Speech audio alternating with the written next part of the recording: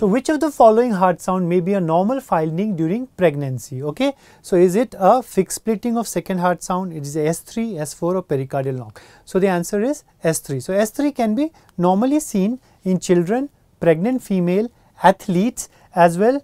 But remember that S4 is always pathological. Okay, so this is the difference that you should remember for your exam. S3 can be seen in physiological conditions. If you have a S4, it is always pathological. Now the next question. So the true about postural hypotension. So how do you define postural hypotension, right? So these are the options, and the correct answer is whenever you have a decrease in systolic blood pressure of at least 20 millimeters of mercury within 3 minutes of standing, then that is known as postural hypotension. Okay, so this question has been asked in the exam previously. Now the next thing, while measuring the blood pressure of a cardiac tamponade patient, right? So what happens in cardiac tamponade? There is an inspiratory decrease in systolic blood pressure, fine, and we also find a pulsus paradoxus. So what is the advice that you give to the patient while you are measuring his blood pressure? Do you ask him to hold the breath?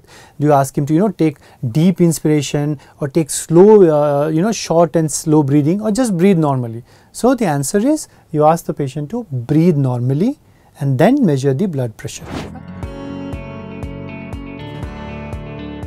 Now moving on to the next topic from which the questions are frequently asked, and that topic is cardiac murmurs. Okay. Now the question, one of the questions that has been previously asked is, what is the Erb's point refer to?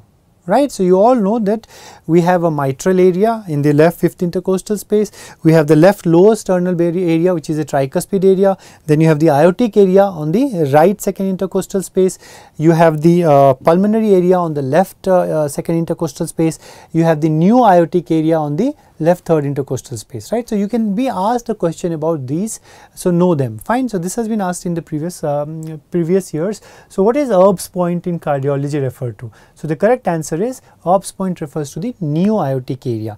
It's also the point where you can hear the murmur of aortic regurgitation. So it refers to the left third intercostal space.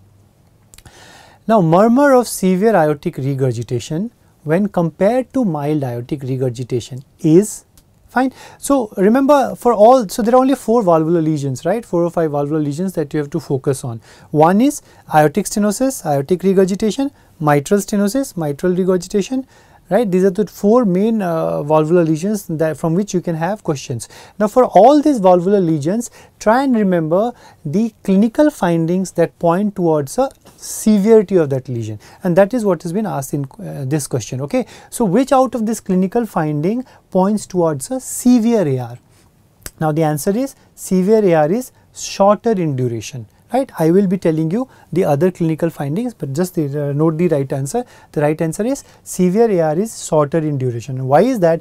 Because with increasing severity of aortic regurgitation, you have more and more blood leaking from the aorta into the left ventricle during diastole, as a result of which there is less time needed for the left ventricle and the aortic pressure equalization, and that is why you will have a shorter duration of air.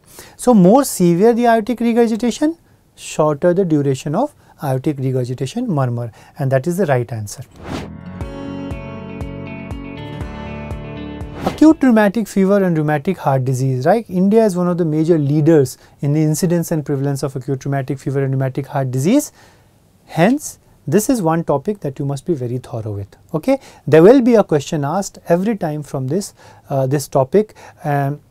So let us see which are the questions that have been recently asked. Okay, so a 12-year-old schoolgirl. So because rheumatic fever is a disease of school-going children between the age of 5 and 15 years. So this is a classic example of rheumatic fever. So 12-year-old schoolgirl from rural area was brought to you by her mother with complaints of fever, dyspnea, and joint pain. Okay, so 3 combination: fever, breathing difficulty, and joint pain. So mother says that she has had similar episodes in the past, right? But now her breathing has decreased. On auscultation, you find a murmur. You suspect that the patient is having an acute rheumatic fever. So the question that has been asked here is a question from the Jones criteria of rheumatic fever. So in the subsequent slide, I will be listing the Jones criteria. I'll not discuss in detail. What I want you to do is, it's available in all the books, but this is one criteria that must be memorized completely.